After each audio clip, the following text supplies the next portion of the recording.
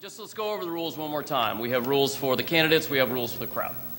For the candidates, you'll be posed a question. You'll have 1 minute to answer it.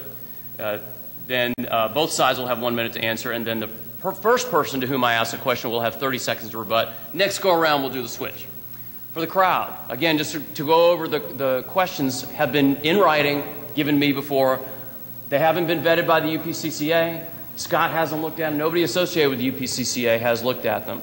It's impossible to ask all the questions.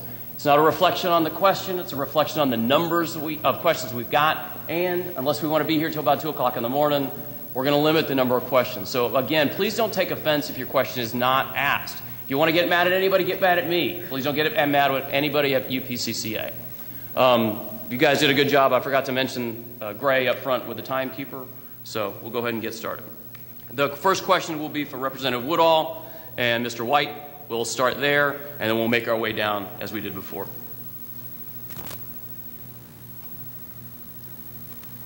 How close are we to serious consideration of any fair tax or flat tax legislation? This was not the question that I put in the box earlier. But the short answer is you have to have a president who believes in fundamental tax reform to really be close to fundamental tax reform. You may remember George Bush picked between Social Security reform and tax reform when he was elected his second term. He picked Social Security reform, didn't succeed at that either, but tax reform could not be done without him. What we are doing, Jim, is we've added more co-sponsors across the country than we've ever had before on the fair tax. We've had a hearing on the fair tax in the Tax Writing Committee for the first time in over a decade. I've gotten the fair tax language included in the House-passed budget not once but twice for the first time ever. And I have been guaranteed a vote by the Ways and Means Committee chairman that if we bring fundamental tax reform to the floor, the fair tax will get a vote in that series. This isn't going to be won by Washington. This is going to be won by America. And I would tell you America is winning this debate today. We need a president who believes in us as well.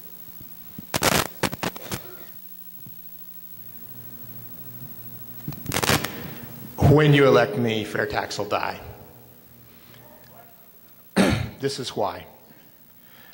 It is time that we brought taxes into the daylight, and fair tax is another hidden tax.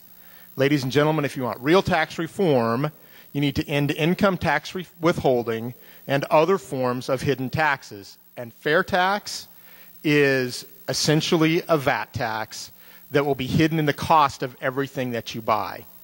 What we need is fundamental tax reform. Mr. Woodall and I agree on that.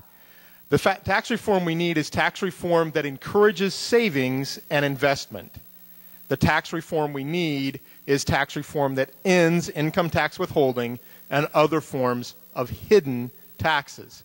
We need to bring taxes to light. That will result in two things. One, simplification of the tax code, and two, responsible spending by Congress, which will be a new thing. Thank you. Thanks, Jim. I agree with Thomas. I do think hidden taxes are exactly the problem, but that's why we introduced the fair tax. The fair tax is the only proposal on Capitol Hill that abolishes payroll tax withholding. It's the only proposal on Capitol Hill that sucks all the hidden taxes out of goods and makes them there for the entire population to see. If we're going to bring jobs back to America, it's going to be by eliminating those hidden taxes, having a tax code that leads the world and doesn't follow it. Thank you. Next question will be for the candidates for Georgia Senate District 40. Senator Millar, what is your position on Common Core?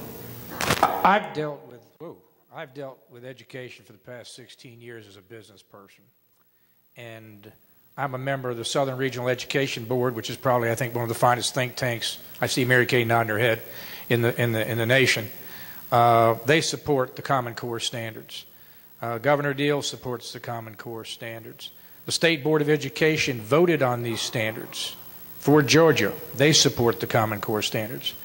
And I support the Common Core standards. I think what the issue really is, as respects Common Core, is more in the assessment piece.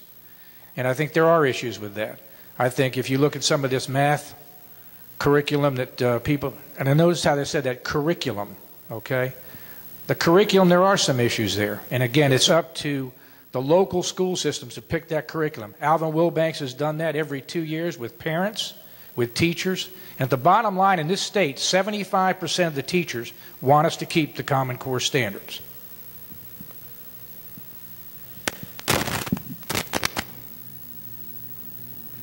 Well, I'm not sure of the 75 teachers, but I've talked to a lot of teachers, and they don't like the Common Core standards.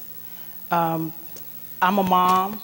We're just watching this whole thing. Like I say, education is totally my platform. And just watching how even the curriculum that we have today with my children, I can't help them with their homework to the extent that I would like to, because it is not the same. It's not the same education that I got growing up. So I am not a fan of the Common Core.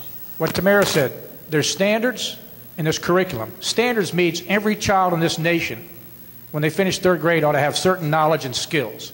Curriculum is determined by the local boards of education, folks.